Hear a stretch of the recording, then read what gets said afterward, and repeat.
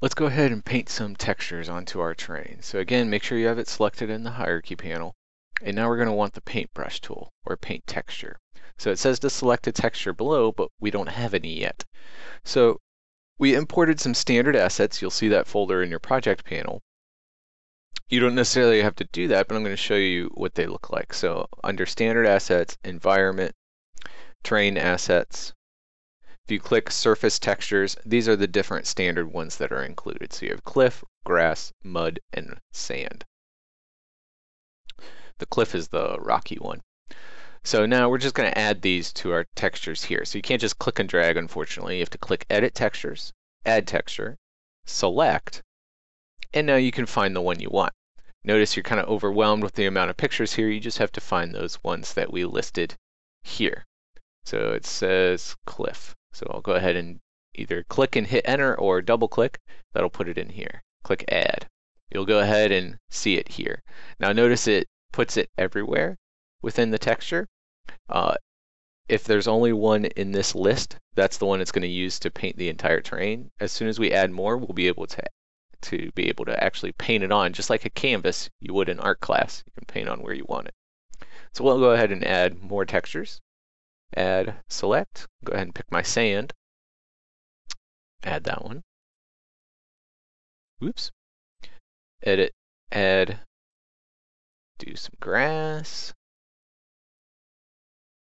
Add texture, do some grass and rock. And which one are we missing? The mud, I think. There it is, mud rocky. Okay. So now I have these 5 different textures here that we can then go ahead and paint. So I'm going to go ahead and take my sand, and the target strength is how much of it you're going to see as you paint over it, and the opacity is how quick it's going to change to that texture. So again, I'm going to change it down to opacity of 10, and now I'm just going to go around and just like a paintbrush and paint some sand in where I want it on my island.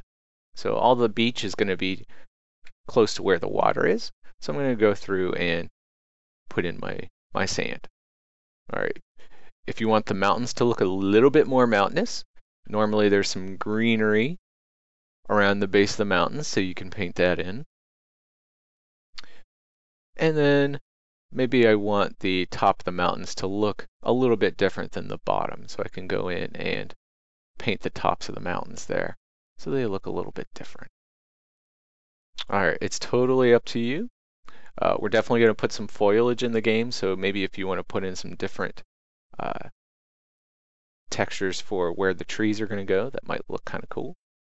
And some more techniques I want to show you before I end this tutorial is, so now there's like totally distinct spots on my island where I've painted.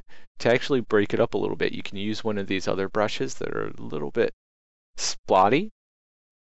Increase the brush size, decrease the target strength, and then you can actually mesh textures together. So let me target strength about 50%, keep the opacity the same. I'm going to mesh some of the sand and grass together. So here there's a fine line between the two textures.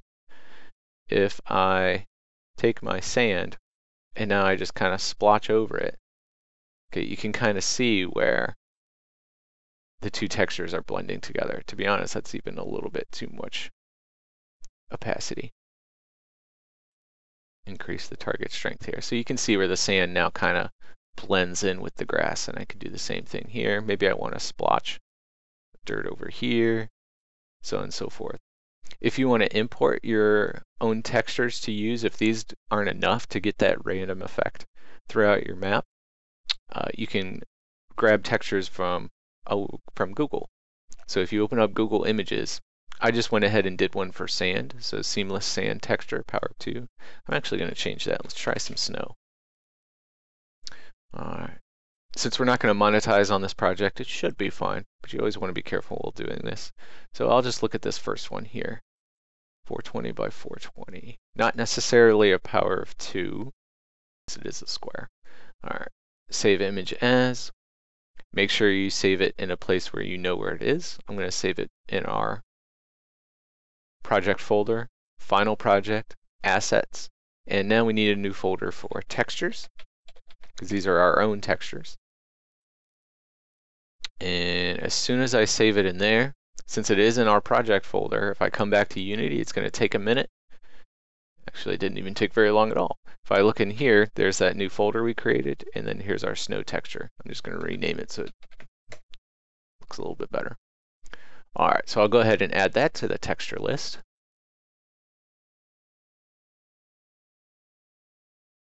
There it is. So now I'm going to go ahead and splotch this on for the tops of my mountains. Decrease my brush size. And there we go, starting to get a little snow look to it. All right, go ahead and play around with what you want. I'll fast forward to when I'm done actually creating the terrain here.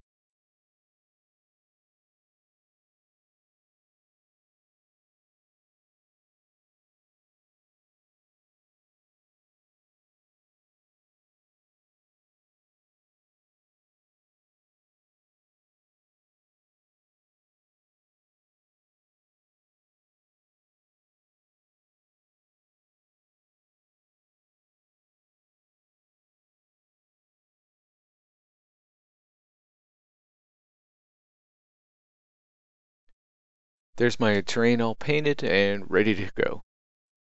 Make sure you give it a quick save and save project so you don't lose your work. We're ready to add some foliage.